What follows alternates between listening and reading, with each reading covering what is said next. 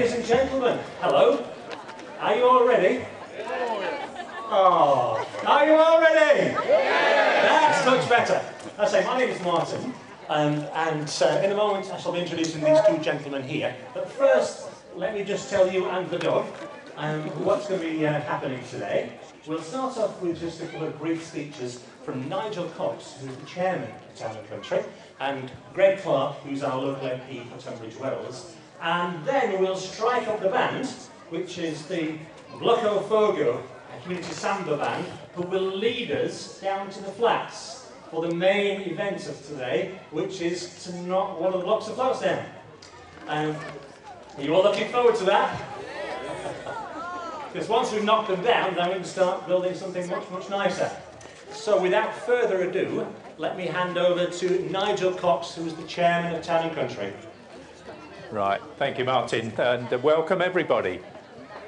Today is really an important day. It marks a big milestone in the life of the Sherwood estate and in the life of Town and Country. This project is extremely important to both.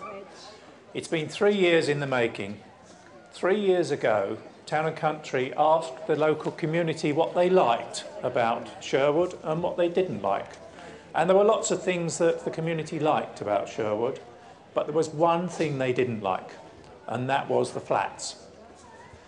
At that time, the feedback was there were three important things for the community.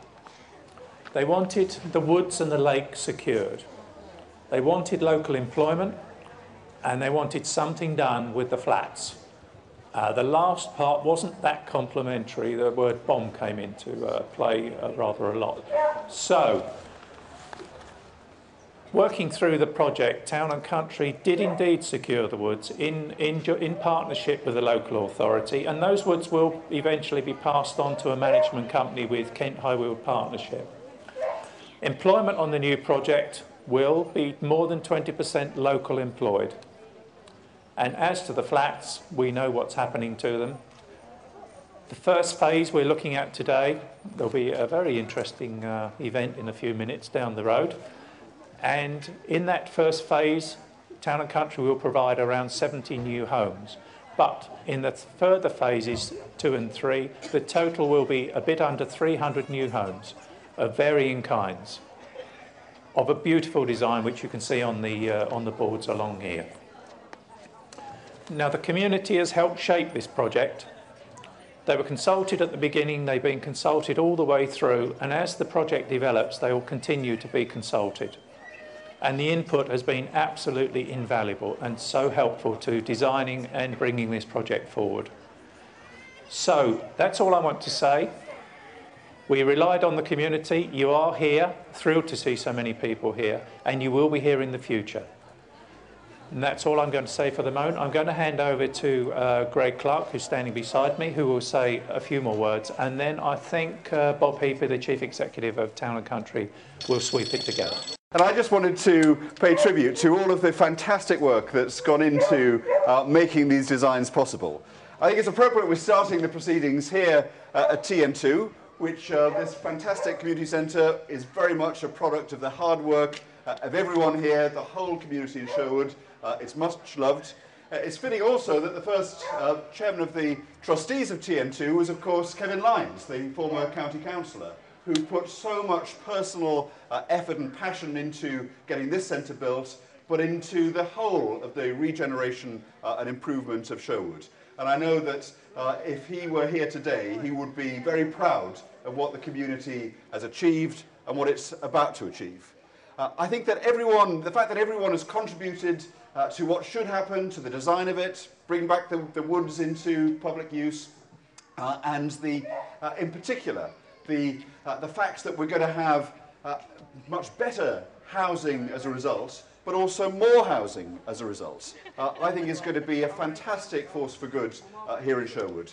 There isn't a place in the country, I think, that has the community spirit and the ability to get things done that Sherwood does. So it's a great pleasure and a great pride for me to be part of today's event. And I just want to thank, on behalf of the whole community, everyone that's given their time, their effort, their attention and their their real love of this community to make it as good in the future as it has been in the past, and even better still, so that the future generations of people who live and shop and work in Sherwood will actually benefit from this fantastic vision that the whole community has put together.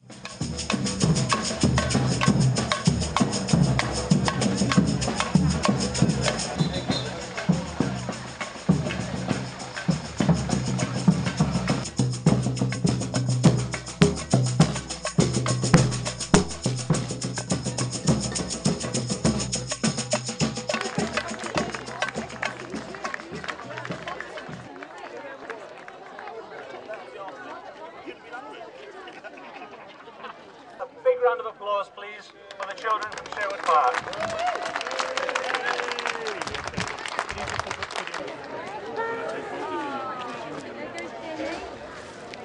Lovely. Good. We're all in. Good girl. Press the wrong button. Yeah. He's going to come up and show you. Oh, right. He's going to come up and show you.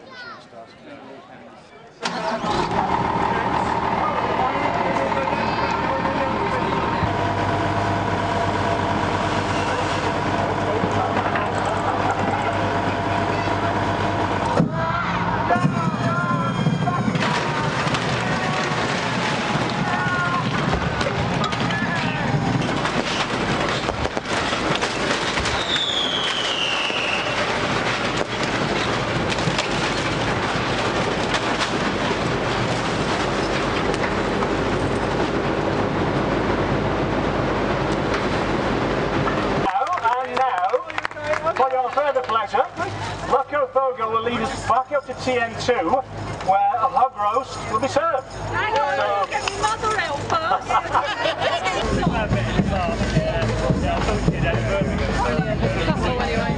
Thank you very much. It's the end of an era, and it's just beginning another one. Yeah, it's just looking at what those flats where we lived in there, and how easy they would come down. I hate to think what it'd been like. It's quite frightening actually, but ready to come down, but better for the estate. Sure would be a lot better for it. There's obviously a certain sadness when a place where people have been happy is knocked down, but it's great to think that there's going to be new homes, places where families can grow and where the community can be rebuilt. So it's going to be a good thing in the end. We've got to live with the mess and everything, but in the end it's got to be better, yeah, definitely.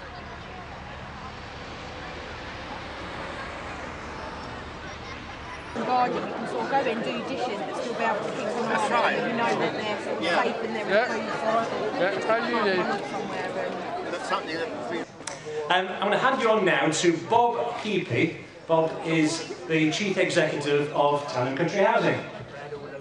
Thank you, Martin. Good afternoon all, and thank you all for attending the demolition day here at Sherwood. It's been a very emotional day, but also the sign of things to come.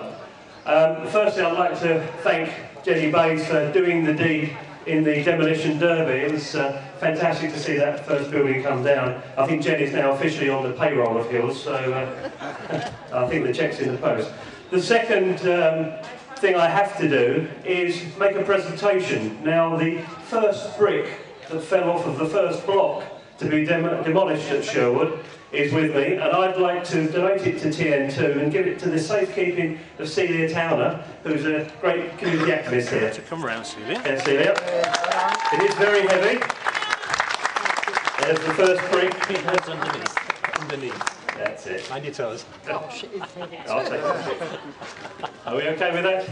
Thank you, Celia. You give that back to Martin, and he can put it on his toes rather than you. Thank you very much. Can we just do a quick photo? Yep. Yep. And look at the camera there. That's it. Okay. All right. Thank you, Celia. Thank you very much. Thank you. Just a bit about the future and some thank yous. Town and Country Housing Group are investing something like 35 million in the Sherwood estate over the next few years. And yes, a lot of that investment is going into the physical regeneration, the start of which we saw today. but as important is the community regeneration and how we want to build a successful and sustainable community here. And part of that is the opportunity and access for jobs and training and employment, which the Sherwood Regeneration Scheme will offer us. And we also want to utilise the community facilities, particularly the woods and the lake, and we'll be providing safe routes into the woods and the lakes for the community use. We're already thinking about phase 2 of the project. Phase 1 started today, but we will start consultation very soon on phase 2, and clearly we'd like just as much enthusiasm from all of you to help us plan and develop phase 2. I want to welcome Hills to the project. Hills are our constructors, very well placed to do the job. They've got great experience of undertaking works like this. They went through a very rigorous selection process, and I'm sure Andy's going to nod at that point. But we're delighted that Hills are working with us and with the community to deliver Sherwood. Some thanks for Tunbridge Wells Borough Council for their support, particularly through the decanting arrangements and planning process, and particular thanks to the ward councillors who have been tireless in their efforts to get this project off the ground, and indeed our local MP, Greg Clark. Our architects, PRP, for designing a stunning scheme which was delivered and driven by the community.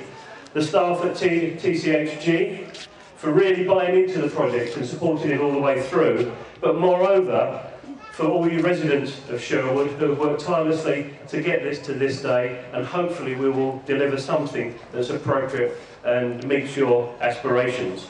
So at this point I'd like to hand over to Andy Hill of Hill Partnerships, who's going to say a few words. Andy. Delighted to be here today, and thank you first and foremost to Town and Country for entrusting this for us with this very, very important regeneration project.